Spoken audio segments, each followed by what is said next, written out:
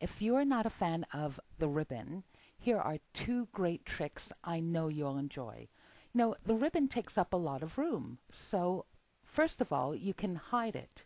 With 2010, it's the little up arrow to the right. If you have 2007, it would be the icon over there that minimizes the ribbon. The other thing is looking over here, do you notice these little icons?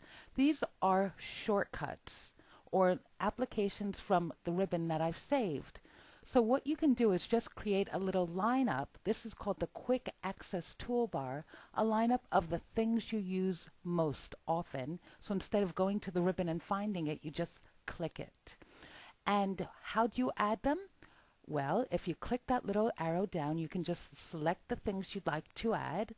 Or, let's say you're just looking at something, you can actually right-click it and add it to the Quick Access Toolbar. As easy as that.